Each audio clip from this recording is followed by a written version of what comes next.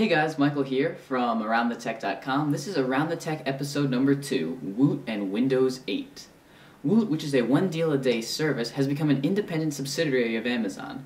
Now, of course, they sent out the press release like every company monotonously does, but they did something one better. They actually released a wrap. So let's just jump right into that now. We got acquired by Amazon, so get the media in here with all their cameras on, because we used to be a little bit fly-by-night, but son, starting today, we're a big-time site. When we heard, we were like, nah, some kind of scam is on, but it's true, we got acquired by Amazon. Moving on, Amazon has some other news. They've actually revamped their Kindle DX, which was their 9.7-inch ebook reader. With a much sleeker graphite finish, the price has also dropped to $379. But besides the better look and the lower price tag, I think the biggest improvement is the new screen. It is now 1200 by 824, which is 150 pixels per inch, but it actually has a 50% improved contrast ratio. So e-ink is really improving, graphics will really pop, and text is really going to fly off the screen, and this also improves battery life as well. In other news, major syndications are reporting that Windows 8 is being planned in Microsoft. Now obviously each year Microsoft is working on future products and future incarnations of their software. So some slides have been leaked, and they've included some features that may or may not actually appear in Windows 8, which is the rumored codename for the upcoming new operating system after Windows 7. So among some of the features include near instant boot up and log off times, which is really nice, facial recognition for log in and out, push button reset, which basically restores Windows to all of its defaults while keeping your user files intact. So if something corrupts the registry or whatever the case may be, just one button and you're back to defaults.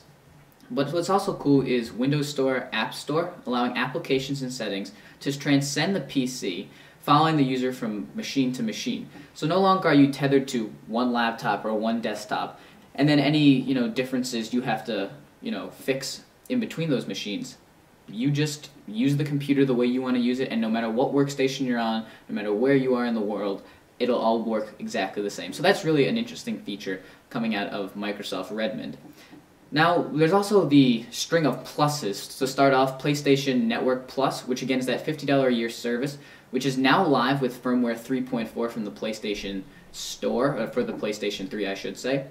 Now, among some of the features, you get free monthly PlayStation Network games, minis, and PS1 classics, as well as full game trials, which I previously reported.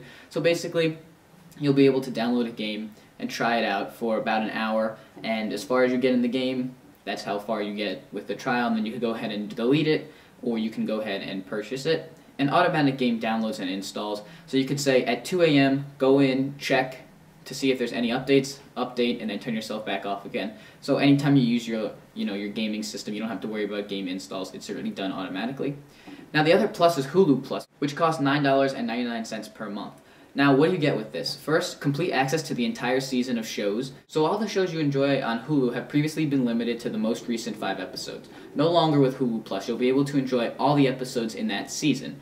Now speaking of seasons, there are some shows such as Grey's Anatomy, The Office, Arrested Development, Heroes, Prison Break, and there are several others that you can check out at hulu.com/plus that they dub as classic shows, and that the entire catalog of those shows will be available. So for Prison Break, all 4 seasons will be available. And tying into my next point, in high definition, 720p is coming for all shows on Hulu if you have Hulu Plus. Unfortunately, there are still commercials even though you're paying, so that's kind of a bummer and really a big problem I have with the service. But what's also a big thing about this new Hulu Plus release is syndication. Now iPhone, iPod, iPad users, Xbox 360, PS3, Samsung TV owners, and many more coming at rollout and later will be available. So you can watch now on your big screen TV, you can watch now on your iPhone or mobile device. I'm sure that there's Android clients and other mobile platforms coming out in the near future. So really they're trying to get more content into more people. The problem is, it's not complete. What do I mean by that? If there was a full catalog of all shows, all episodes, all seasons in high definition, then I would, wouldn't mind paying $9.99 a month. But the fact of the matter is, you're only getting certain shows for every episode, if that makes sense. So it seems like this update is something that should have happened, previously. We should have had syndicated things. We should have been able to watch it on mobile platforms. But we didn't. So now we're paying for something that I feel we should have for free, especially because Hulu isn't even the definitive source for all episodes. There are several major networks, or there's at least one major network that isn't tied in with Hulu, so you can't get those episodes online. So it seems like you're paying and you're not getting the full experience when you could maybe pay, $9 or $10 at Netflix, get all those DVDs, movies, TV shows, and instant streaming of over 20,000 titles. Now, it's been a sad week for the development team formerly known as Danger. Danger, which was the company behind the really famous Sidekicks, which was then later purchased and turned into the development studio at Microsoft that made the Kin. Well, previously in this week, Kin was axed, and on Thursday, T-Mobile noted that they were going to no longer be selling Sidekicks. So it's been a tough week for Danger. Two, of their primary, things that they did are now gone. Moving on with cell phones, Bloomberg is citing several high-quality sources that are saying a Verizon iPhone is coming in January 2011. Now, John Gruber remarks that Apple has kept the Verizon iPhone going all along, ready to put it into production when, if ever, the time comes. Now, what is he saying? Basically, he's saying they've never ruled out a Verizon iPhone after they were initially shut down by Verizon execs, but they just, they don't have a deal in place or anything like that, but they have one ready in case something comes up. So it sort of goes hand in hand with Bloomberg saying that there will be a deal coming soon. And then this sort of ties in with Verizon's 4G LTE service, which will be launching initially later this year, and by the end of the year will be available in several major markets. If Apple can get something out on a 4th generation network, that'll really improve a lot of their services. For instance, FaceTime. Steve Jobs himself remarked that next year we'll be seeing FaceTime on mobile data services. So maybe he wasn't saying that we'll see it on AT&T's 3G anytime soon. Maybe he was alluding to a 4G network of Verizon in this case. So it's just something we keep track of, and we've really been keeping track of a Verizon wireless iPhone since 2007 when the first iPhone launched and people were fed up with Edge service on AT&T. So we'll keep track of this, and I'll be sure to report any breaking news to you in the coming weeks. Moving on with AT&T, AT&T is taking some heat for locking down their Android phones, the Area and the Backflip. Essentially, you've only been allowed to install applications that are available in the Android market. Why? AT&T says they want developers to be responsible for the applications they create. But really what that means is they don't want users being able to go to some website on their phones and download an unofficial tethering app, that's just an example, and getting by the AT&T restrictions of buying a tethering data plan and using tethering officially.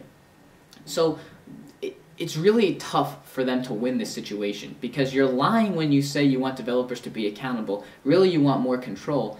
Whereas other networks, such as Verizon Wireless, are allowing Android in its full glory to run, and AT&T starting to cripple it when they finally getting phones, much later than Verizon and T-Mobile had Android. So it's really a lose-lose situation, and if AT&T really wants to step up their game, they're going to need to get high-quality handsets on there, especially if they know they're going to lose iPhone exclusivity. And they're going to really need to step up their game, increase service, increase customer service, and increase, the choices that the customer has. Last week I asked iPhone 4 users if they're being affected by the infamous death grip, and I finally have my phone and I can give you my 2 cents on that. So overwhelmingly in the comments, people said, yes, I am being affected. Unfortunately, they didn't go on to answer the second part of the question to say if that was causing drop calls or the infamous no service logo. Well, I'll tell you that I have been affected by it. And it's not just grabbing your phone like this. Just casually holding it, it's almost like touch anywhere on the antennas affects the bar reading. And just holding it, this is a casual way to hold it if I just want to browse and then just click whatever, just casual web browsing or something. This is how I hold it, and I've been noticing some issues. However, have pages stopped loading? No. Have calls been dropped? No. Am I seeing no service? No. So obviously this is somewhat of a software issue that Apple can address in 4.0.1. So that's just something to keep in mind for prospective iPhone 4 users out there. Unless, of course, they want to wait for the long-fabled, often talked about Verizon iPhone. Now, for this week, I want to ask you, is Hulu Plus worth it, and do you plan on trying out Hulu Plus? Or do you think it's way too expensive and the features that they're finally unveiling should have been available previously for the free version? Now, hopefully in the near future, I'll be getting a beta access to Hulu Plus and be able to walk you through the features and give you a more definitive answer. But just from the previews that we've seen so far, do you think it's worth it? Our deal of the day is really going to intrigue Xbox 360 users out there. If you want to renew your Xbox Live service, or if you haven't tried it before and you want to get in on it, Dell is offering a 12-month subscription card for only $29.99. So for $30 for an entire year, you'll get access to online gaming and all the other benefits that Xbox Live brings. Before I sign off for today, I just want to thank you for the comments and criticism and critique that I've received in my previous Around the Tech video. It's really helped me improve my setup and improve my workflow, and hopefully as we move along with episodes, we'll begin to improve. Thanks for watching, and have a great day.